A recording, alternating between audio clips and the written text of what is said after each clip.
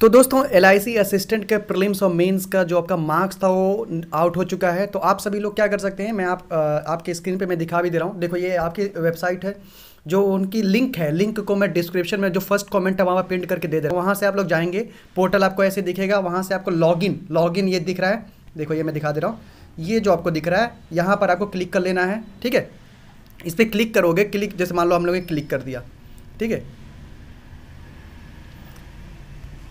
Click करने के बाद से मान लो ये आपका नहीं चलेगा तो यहाँ रिलोड पे आप क्लिक कर देना, तो आपका ये ऑप्शन खुल जाएगा। ठीक है, रिलोड पे जैसे ही क्लिक करोगे आपको ये ऑप्शन दिख जाएंगे। ऑप्शन में देखो आप क्या क्या चीज़ आपको फिल करनी है। पहला चीज़ फिल करना है मेरे दोस्त, रोल नंबर। ये चीज़ देखो आपको रोल नंबर फिल करना है।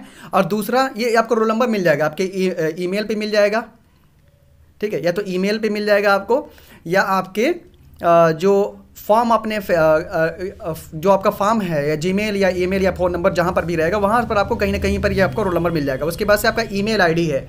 ईमेल आईडी मतलब जो आपने रजिस्टर करते वक्त आपने डाला हुआ था वो आपको डालनी है यहाँ पर। लाइक मान लो आपने कुछ भी डाला हुआ था तो आपको यहाँ पर ईमेल आईडी अपनी डालनी है। ओके, ईमेल आईडी के बाद क्या है आपका, ये लास्ट में है आपके पास है IBPS जनरेटेड पासवर्ड। आप पासवर्ड IBPS जनरेटेड कैसा होता है, तो देखो आपका IBPS जनरेटेड पासवर्ड कैसा होता है मैं बता दे रहा हूँ। लाइक ऐसा होता है ना 98G ना R ना, इस टाइप वाला जो रहता है J ना, या M स्मॉल वाला, ऐसे टाइप वाला जो आपका पासवर्ड रहता है ये IBPS जनरेटेड पासवर्ड रहता है। जब आप लोग फॉर्म अप्लाई करते हैं तो वहाँ पर आप लोगों को एक मिलता है रजिस्ट्रेशन नंबर मिलता है। ठीक है, एक रजिस्ट्रेशन नंबर मिलता है और एक मिलता है आप लोगों को पासवर्ड मिलता है। तो ये वही पासवर्ड की बात कर रहा है जो आपको शुरू में सबसे पहले जब फॉर्म फिलअप करते हुए मिलता है ना, रजिस्ट्रेशन नंबर के साथ पासवर्ड, वही पासवर्ड फिल करने के लिए यहाँ पर ये बोल रहा है। ठीक है, अब उसके बाद से कैप्चा मतलब ये जो आपको दिख रहा है यहाँ पर ना, ये जो दिख रहा है इसी को यहाँ पर फिल करो। उसके बाद से आपके प्रीलिम्स और मेंस दोनों के मार्क्स आ जाएंगे। तो यही प्रोसीजर है आपको मतलब मार्क्स चेक करने का। तो आप इसको लॉगिन कर लो और चेक कर लो। रिलोड होगा शायद, मीन्स बार बार आप लोगों को शायद जब इस पर चेक करोगे तो बार बार आप लोगों को क्या होगा, हो सकता है ऑप्शन ही मतलब ना दिखे।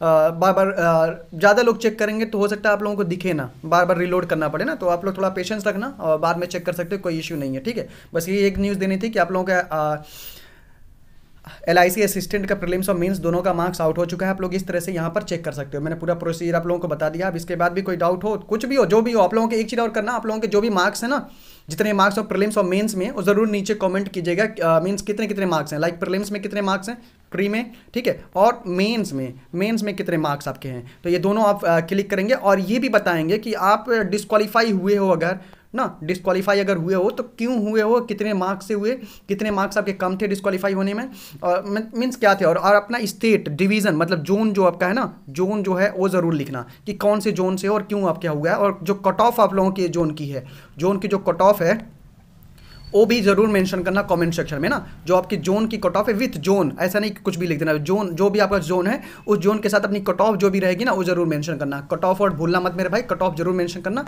इससे थोड़ा सा फ़ायदा रहेगा। ठीक है, कट ऑफ जरूर मेंशन कीजिएगा आप सभी लोग। और सभी लोगों को मीन देख लो मार्क्स, आप सभी लोग कह रहे थे मार्क्स ना, मार्क्स आ ही गया है, चेक कर लो। और इसके रिगार्डिंग जो जो चीज़ें मैंने बताया कि भाई कमेंट कर लेना, और ज़रूर कमेंट करना आप लोग, उससे थोड़ा सा बेनिफिट रहेगा कि मैं वीडियो बनाने में मुझे ज़्यादा रिसर्च नहीं करना पड़ेगा कट ऑफ वगैरह से रिलेटेड। ठीक है, और कुछ लोग मुझे क्या कर सकते हो, अपने मार्कशीट जो आप लोगों के हैं, जो आप लोगों के स्कोर कार्ड के मार्कशीट है ना, जो स्कोर कार्ड है मीन्स मार्कशीट है, एक तरह से स्कोर कार्ड ही लिख देते हैं भाई ना, जो स्कोर कार्ड है, स्कोर कार्ड आप मुझे भेजेंगे टेलीग्राम पे। मेरी टेलीग्राम आईडी जो है, टेलीग्राम आईडी मैं आपको बता दे रहा हूँ, @be optimistic, एक ही में है सब, be optimistic, मैं स्पेलिंग बता दे रहा हूँ, OPTIMISTIC be optimistic 0, लास्ट में क्या है मेरे दोस्त, be optimistic 0। देखो @ यहाँ पर लिख रहा हूँ मैं, @be optimistic।